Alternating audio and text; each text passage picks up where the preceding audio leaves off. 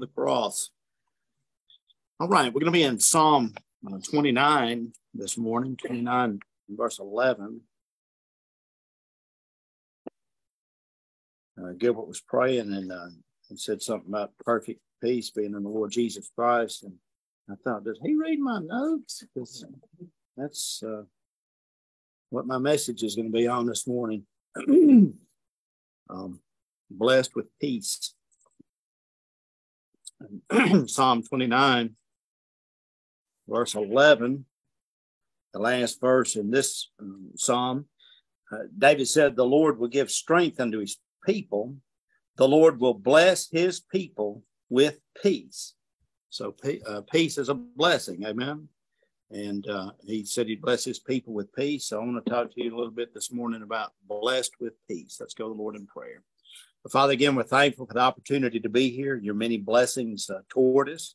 We're thankful, Lord, especially this morning for the blessing of peace. And I pray, Lord, if there's somebody here who listens to this sermon online and they don't have the peace of God, that they get saved and trust you, Lord, and see exactly how they could be blessed with peace. I ask these things in Jesus' name. Amen. There's a lot of talk in the world about peace. It seems like every president for the last 100 years has promised peace in their time, work toward peace. Nothing new. In September of 1938, Neville Chamberlain, the Prime Minister of England, came back from Germany after signing a peace accord or a non-aggression accord agreement with Adolf Hitler. He said Chamberlain returned to his official residence, number 10 Downing Street. There was a jubilant crowd outside that shouted, "Good old Neville," and sang for "He's a jolly good fellow."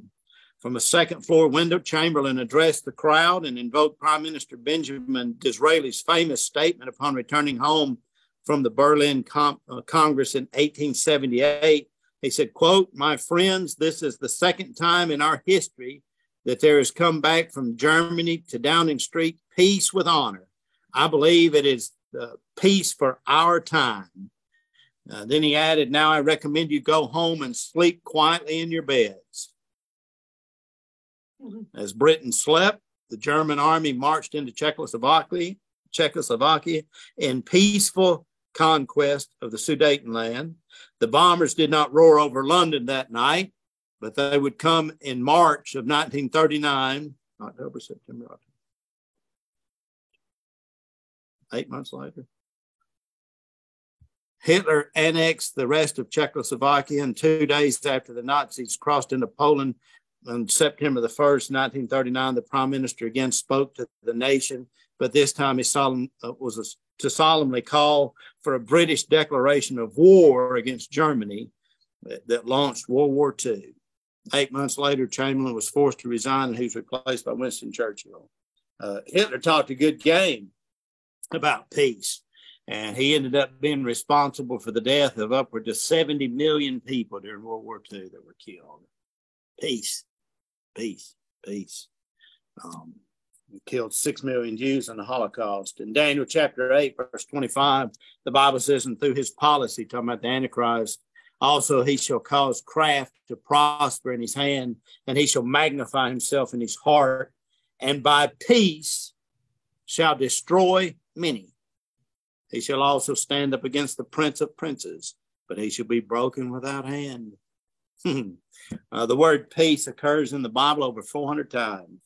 It has a lot to say about peace. I'm not going to preach you a 400-point sermon this morning, but the only way you can bring peace to this earth, the only way it's going to happen is through the Prince of Peace, the Lord Jesus Christ, and the world doesn't want to have anything to do with him. So there's not going to be peace until he comes and sets up peace. In Psalm 4, verse 8, the Bible says, "I will both lay me down in peace and sleep, for thou, Lord, only makest me dwell in safety." If you're trying to get the peace and the benefits of peace any other way besides the Lord Jesus Christ, you're spitting in the wind. It's not going to happen. It only comes through the Lord. The Lord Jesus Christ said in John 14, verse 27, "Peace I leave with you. My peace I give unto you, not as the world giveth, give I unto you. Let not your heart be troubled, neither let it be afraid. Our text says the Lord will give strength unto his people. The Lord will bless his people with peace. Bless his people with peace. Now, how does one get that peace in a troubled world like we're living in? How can a child of God ensure that the world that's falling down around him and is in turmoil around him and strife and conflict, how can a child of God have peace in the midst of all that? Colossians 3:15 says, and let the peace of God rule in your hearts, to the which also you're called in one body, and be thankful. So you got a choice in the matter. You can, as a child of God, let the peace of God rule in your heart, or you can live in turmoil and be tore up all the time, whatever the opposite of peace is. Amen. All right. First of all, I'd like to say this. If you want to enjoy the blessing of peace, first of all, you need to love God's word. In Psalm 119, 165, the Bible says, great peace have they which love thy law, and nothing shall offend them. Not just peace, but great peace. So how do you get it? Love the word of God. I'll say it again. Great peace have they which love thy law, and nothing shall offend them. Amen. He thought it was going to be some United Nations Council and passing some laws, taking some guns away and all that kind of stuff. No, if you want peace as an individual, love God's word, love his law, love the Bible. You love the word of God. I've heard people say that they do, but you know, you could tell if somebody loves somebody or loves something by the way they act. You know, like if you love somebody, you want to spend time around them. If you love something, you want to spend time with that thing, whether it's a dog or a hobby or a sport or something like that. You spend time with it. You love it. Well, if you love the word of God, you'd spend time in it. And if you tell me you love somebody and you don't want to spend time with them, I'm kind of suspect of your profession. That's a nice way of saying I think you're lying to your teeth. Amen. Well, praise the Lord. Do you read it? Do you study it? Do you want to know more of it? Do you want to learn it? Do you want to memorize it? Do you spend time with the Word of God? If you did, if you loved it, you would. If you love the Word of God, you'll spend time with it. Amen. When you read that book, you see that the Lord, he knows what he's talking about. Amen. Like he said over in Isaiah, he calls the end from the beginning, and you get a sense of peace. Like, hey, everything's under control. The Lord's not taken by surprise. Amen. I don't know how it is with you, but when I read that thing, I get a peace and assurance, a calmness, knowing that the Lord's in control through that fulfilled prophecy. Everything's going to come out like he said it would, including what he said about you, or what he says about you. You know what he said about you if you trust the Lord Jesus Christ. He said you're destined to live in heaven with the Lord Jesus Christ throughout eternity, with a perfect body, no sickness, no pain, no sorrow, no death. I said that out loud, and it just kind of, I got a peaceful reassurance and a calmness over me just from saying that out loud. That's your destination, folks. That's what's going to happen to you if you're saved. And you get that from reading the Word of God. The Bible says over there in Revelation 21, verse 1, I saw a new heaven and a new earth, for the first heaven and the first earth were passed away, and there was no more sea. And I, John, saw the holy city, New Jerusalem, coming down from God out of heaven, prepared as a bride adorned for her husband. And I heard a great voice out of heaven saying, behold, the tabernacle of God is with men, and he will dwell with them, and they shall be his people, and God himself shall be with them and be their God, and God shall wipe away all tears from their eyes, and there shall be no more death, neither sorrow nor crying, neither shall be any more pain, for the former things are passed away. And he that sat upon the throne said, Behold, I make all things new. And he said unto me, Write, for these words are true and faithful. You ought to love them.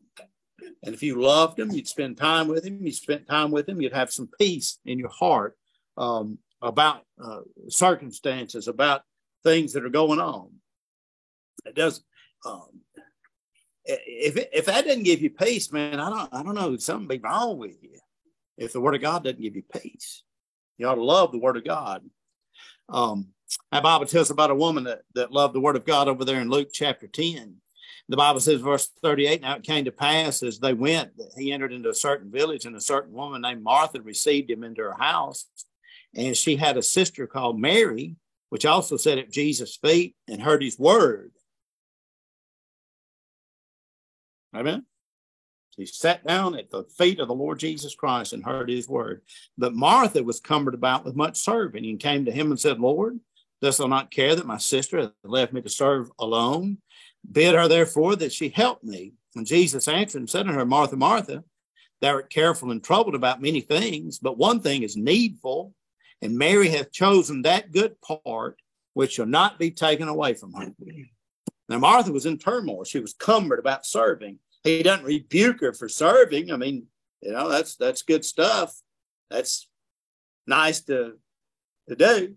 But there's one thing that's necessary, that's needful. And he said, Mary's chosen that part. And that's sitting at his feet and learning the Word of God, hearing the Word of God. Both were important, but the Word ought to take precedent over the service. The Word should spawn service. I think a lot of Christians try to replace the Word with service. It shouldn't be like that. If you love the Word, you're going to have peace. He said, great peace have they which love thy law, and nothing shall offend them. If you find yourself getting offended over stuff about what somebody said or what somebody did, you might want to examine yourself to see whether or not you really love the Word of God, because he said, great peace have they which love thy law, and nothing shall offend them. Be a good verse to memorize. Psalm 119, 165, if you get a chance to memorize it. All right, if you love the Word, you have peace. Second, I'd like to say this. In order to have peace, you ought to pray about everything. Amen. The Bible says in Philippians chapter 4, verse 6 and 7, be careful for nothing, but in everything by prayer and supplication with thanksgiving, let your requests be made known unto God. And the peace of God, which passeth all understanding, shall keep your hearts and minds through Christ Jesus. Pray about everything. Let your request be made known to God. Your request. You want something? Pray and ask God about it. Ask God for it. I'd get wild if I was you. Just whatever you think of, whatever your request is, ask it. And if he doesn't give it to you, it ought to be, you ought to have the peace of God in your heart, knowing that he knows what's better for you than you do. Well, the Lord didn't want me to have that. He knows best. Amen. I'm just telling you what the Bible says. He said, let your request be made known unto God. He didn't qualify it with anything else. He just, you got a request, ask him. I've asked the Lord for stuff before and didn't get it. I'm wondering, sometimes the older I get, sometimes I'm wondering if maybe a not answered prayer is better than an answered one. Sometimes, like, you don't get what you asked for. Maybe better than what you did ask for. Amen. Most Christians miss the peace of God because they don't avail themselves of the power of prayer. Or they pray about stuff, and it's like, well, the big stuff, that's important. I asked him about that, but not the little stuff. He said, be careful for nothing, but in everything by prayer and supplication with thanksgiving, let your request be made known unto God. Everything. You ought to pray about everything. I pray over my food. Paul talks about that being like the least thing. Whatever you do, whether in word or drink, give all the glory of God. Like that's the least of stuff. So I pray over the food and then pray over the big stuff. I would say big stuff is like people getting saved. So what shall a man profit if he's gained the whole world, loses his own soul? So I pray the Lord save some people. And he saved some, and I'm still working on some in prayer that the Lord would save. Hopefully he'll do that. I know it's his will for them to be saved, but he's not going to overpower their will to save them. But I'm going to pray that he'll make it to where they want to get saved. I pray for the Lord to make people miserable. If they reject in Christ, just make them miserable until they do get saved. You say, you ought not do that. Okay, we'll hash that out at Judgment Seat of Christ with you. But I do that. I saw a sign the other day that said something to the effect of, y'all give the Lord stuff in prayer, and then you come back and pick it up and take it back to yourself. That's not the way it works. He said, casting all your care upon him, for he careth for you. Give it to him and let it go. He knows what's best. 2 Thessalonians 3:16 says, now the Lord of peace himself give you peace always by all means. The Lord be with you all. That's one of the means of that peace that the Lord gives you and blesses you with peace is through prayer. And if you haven't prayed about it, you're going to get tore up about it. Pray about it. Give it to God. Lay it at his feet. All right. We're blessed at peace through loving the word of God, through prayer. Thirdly, I'd like to say this. We're blessed with peace by being spiritually minded. By being spiritually minded. Romans chapter 8, verse 6. Paul said, for to be carnally minded is death, but to be spiritually minded is life and peace. To be spiritually minded. It's not just life, it's life and peace. A saved man, as far as I can tell from the Word of God, can be carnally minded. He can be worldly minded. He can be sober minded. He can be double minded.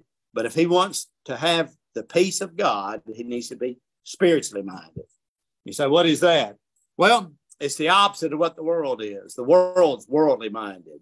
The TV, the news mafia, the internet, computers, radio, magazines, Facebook, Twitter, all those kind of things will tend to make you worldly minded, carnally minded. Now, I'm not saying you can't use them or whatever. We put this stuff on Facebook. If you're listening to this on Facebook, watch this and then turn the thing off. But yeah, there's people that spend hours and hours and hours with those things on a daily basis, man. They will keep you torn up, whatever the proper tense is. They'll keep you torn up. They'll keep you from having the peace of God. Thinking all this, man, you'll be thinking about the economy and the latest plague and the latest war and the latest stock market crash and the latest whatever they've got before. They keep you tore up all the time. I'd stay away from that mess if I was you. To be spiritually minded is to think of the Word of God. To think about the Lord Jesus Christ. To think about heaven. To think about fellowshipping with God's people and listening to good music and listening to preaching and listening to the Word of God. They have audio recordings of the Bible you can listen to. That helps your mind to be spiritually minded. Don't neglect your spiritual health. You can't see it, but you're 2/3 spiritual and only 1/3 physical, and that's what you see. You're a spirit, soul, and body. That makes up your whole being. And really, you are your soul, and the spirit gives you life. Your body's just the carcass that stuff's contained in. And yet we spend more time on our bodies than we do our soul and spirit. Somebody said one time, they said if we fed our bodies like we did our souls, we'd starve to death in a week. There's probably a lot of truth in that. If you want the peace of God, you're going to have to be spiritually minded. You're going to have to be a person of prayer in everything. And then you're going to have to love the Word of God. Fourth, I'd like to say this. If you want the peace of God, in Isaiah chapter 26, you need to stay your mind on God and trust Him. The Bible says in Isaiah 26:3, that will keep him in perfect peace. His mind is stayed on thee because he trusteth in thee. If you want the peace of God, trust him and nothing else and no one else. Our society is set up to where you can trust anything but God.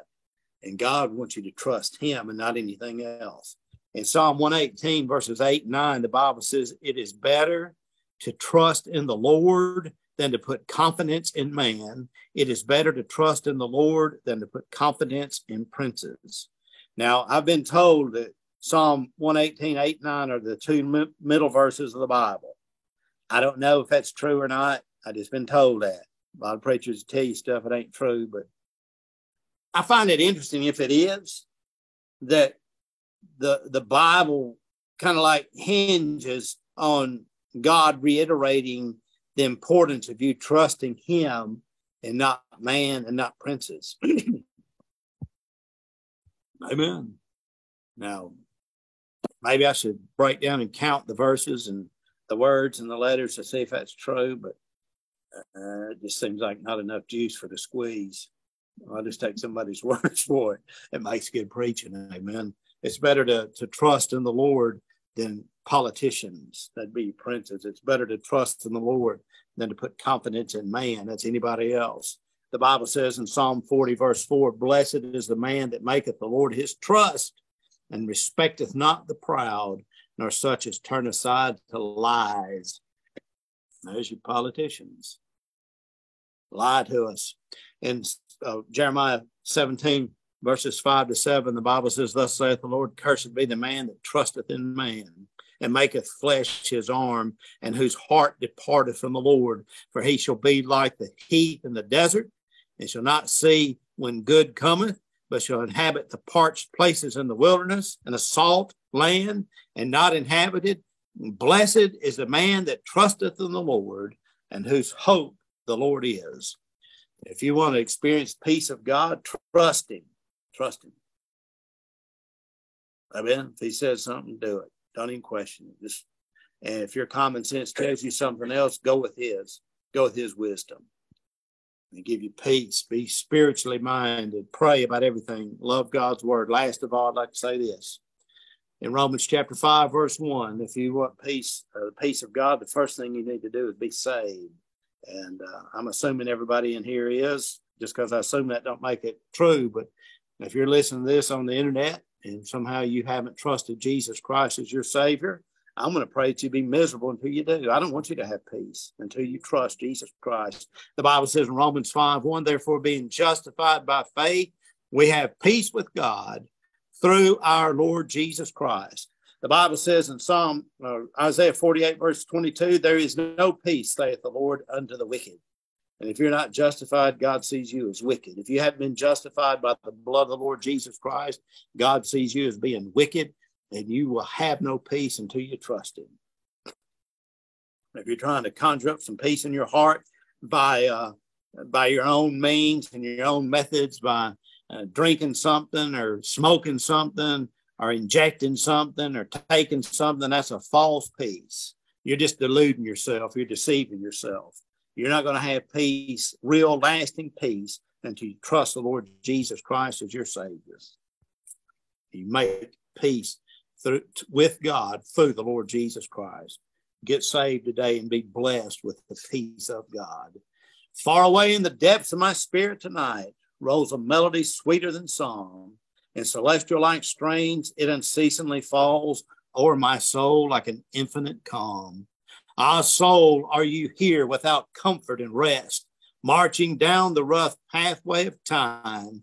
Make Jesus your friend ere the shadows grow dark. Oh, accept this sweet peace, so sublime. Peace, peace, wonderful peace, coming down from the Father above. Sweep over my spirit forever, I pray, in fathomless billows of love. That's how you can have peace, folks. And if you want it, that's where you can get it. It's free to anybody. You come to Jesus Christ, he'll save you. You'll have peace with God. If you're saved, love his word. Amen, Christians? Love his word. Get in it. Read it. Study it. Meditate on it. Memorize it. Pray. Be spiritually minded. That's rough for a lot of folks. That Bible says that we're to set our affections on things above, not on things on the earth. Amen. You're going to need to be spiritually minded to have peace, not carnally minded, not fleshly minded, not worldly minded. If you want peace, the Bible tells you how to have peace. You'd rather take a pill, wouldn't you? You'd rather drink it, wouldn't you? You'd rather shoot up. You'd rather have the world bring in peace. It's not going to last. I've got a peace that's going to last. I have a peace with God, and you can too. You trust the Lord Jesus Christ. All right, let's go to the Lord in prayer. Father, we pray that if somebody's not saved that hears this message, Lord, they would trust the Lord Jesus Christ as their Savior, the Prince of Peace, the Lord Jesus Christ. And for those that are saved, we pray, Father, that your word would find fertile resting ground on the hearts of the saved that have heard it, and help them more to see and to know how they can have peace by loving your word. By praying, Lord, and making a request known unto you. Pray about everything, but by being spiritually minded. And, Lord, by trusting you and keeping their minds stayed on thee. And we pray you bless this message, Lord. Bless the remainder of the service, the fellowship that's to follow. And pray that you bring us back this afternoon. I ask these things in Jesus' name. Amen. All right, you're dismissed.